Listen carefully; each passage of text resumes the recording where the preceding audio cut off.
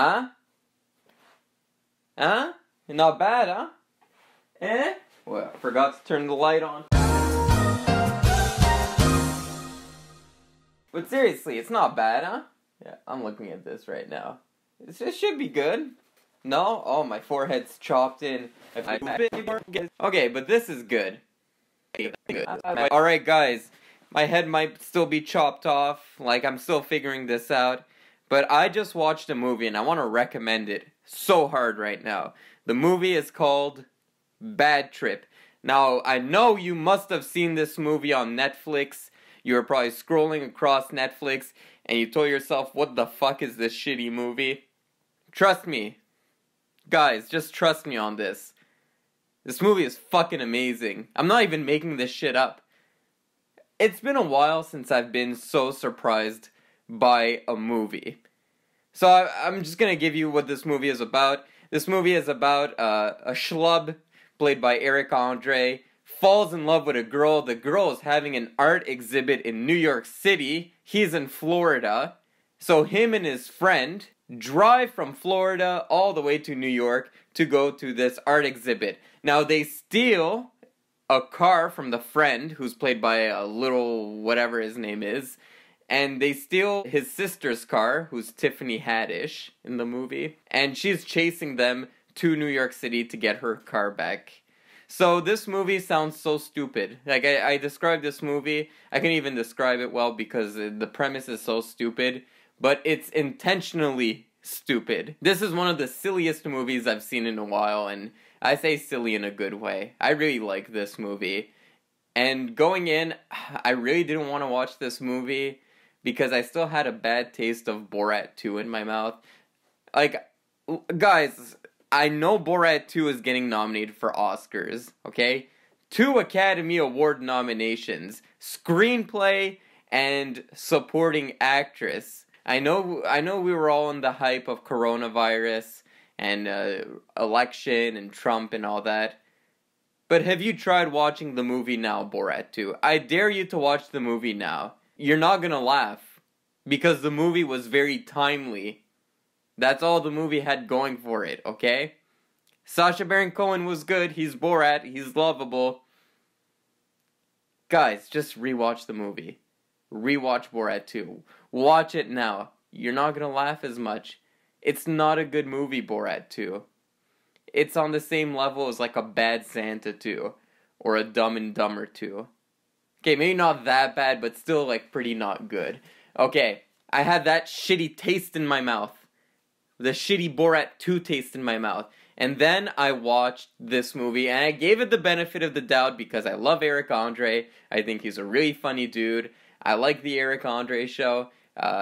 Every time that guy breaks something or does a gag with his desk, I'm like on the floor laughing. I don't know what it is. It's just so silly. And this movie is basically a 90-minute episode of the André show. So for those of you who don't know, this movie was from the producers of Bad Grandpa, which is another movie I actually really like. I know that one doesn't get a lot of critical love.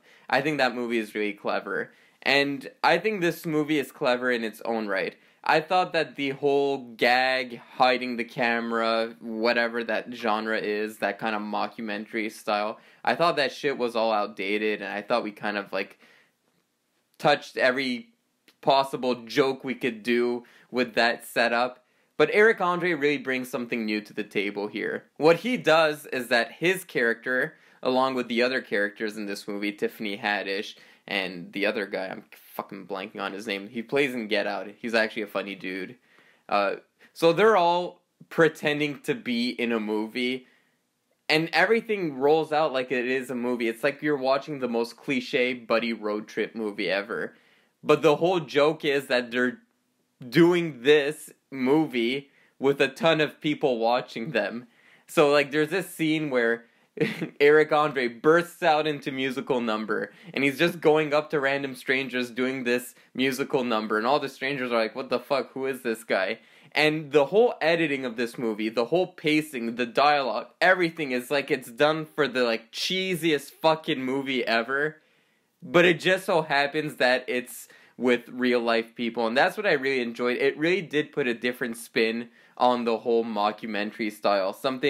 A genre I thought was getting a little tired ever since I watched Borat 2. I was like, okay, do we have to do another one of these? No, Eric Andre brings something new to the table. Like, the problem with mockumentary is people try to pick apart, like, okay, that is staged, this is not staged, this is staged, this is not staged. Eric Andre, what he does in this movie is that he'll intentionally make some scenes obviously staged, and then some scenes are not staged, and he really blurs that line, so you don't know what is staged and what isn't staged, which is really clever. Like, you have some scenes where it's obviously in, like, a real ice cream shop, but they have some insert shots in there to, like, keep the dialogue going or keep the story moving along. And within the same scene, there's some pickup shots that are just, like, normal film, and then some other shots where it's real people. And he really goes back and forth, even within just one scene, goes back and forth so quickly. So you kind of just say fuck it at some point, and you just go along for the ride. Like, that line between reality and fiction is so blurred. I thought this movie was so awesome. It just did something different. And it was something very minimalist as well, but yet very different. This movie was put on delay for quite a bit because of COVID. And I think this was supposed to have a theatrical release as well, but it ended up coming straight to Netflix, which is unfortunate because, just like I talked about in my Saint Maud review, that was a really well done movie. And had it been any other year besides the COVID year, I feel like a movie like Saint Maud would have gotten some buzz. Same thing with this Eric Andre movie here, Bad Trip. I feel like had this been any other year, I don't know, it's Eric Andre, so his comedy is a bit more niche, it's a bit more random, a bit more stoner, a bit more weird. So I don't know how much people would have liked this kind of movie, but I don't know, I just enjoyed this movie for what it is. This is a fucking random, crazy movie, and it really tries something new, and it really pays off in my opinion. Tiffany Haddish in this movie. I've had a problem with Tiffany Haddish. I feel like ever since she was in, what was that movie called? Girls Trip? Ever since she was in Girls Trip, she's kind of been doing the same shtick, talking about her pussy, talking about, like, just stuff like that, and it kind of grows thin after a while. I was scared she was going down a Melissa McCarthy route, but she's really good in this movie, and she's really doing something different. Even take aside what she's doing is, like, acting with real people. Putting that aside, her performance in this, it wasn't over the top, it wasn't yelling, it was just like a very normal, natural performance, which, I mean, she kind of had to do, because if you're performing with real people, you have to be a believable character. But regardless, I thought she was really good in this movie. Eric Andre, as always, he makes me laugh. He's a funny guy. The other guy, what the fuck is his name? I don't know his name. The whole movie, I wanted it to be Hannibal Buress, because it's always Hannibal Buress, but for some reason, I don't know if it was scheduling or something, they couldn't get Hannibal Buress. They went with this other guy. But he was good in the movie as well. One of my favorite scenes, I'm going to stop spoiling the movie because I want you to go see it for yourself, but I usually hate it in movies when people do like acid trip scenes or drug scenes. I find them not funny because it's not fun to watch someone else do drugs, you know? Not that you should do drugs, but I mean, I never thought it was funny in a movie. They always have that scene, like in any Seth Rogen movie, they have that scene where it's like, whoa, they did drugs, look how crazy they are. But they do it clever in this movie. In this movie, the drug scene made me laugh. And even when you get, like, this movie really follows the trope of every fucking buddy road trip movie. And even in the third act, I was like, okay, shit is gonna slow down. They're gonna do the whole cliche, they're not friends anymore, and oh, look, they're friends now. And even when they did that shitty trope in this movie, it worked.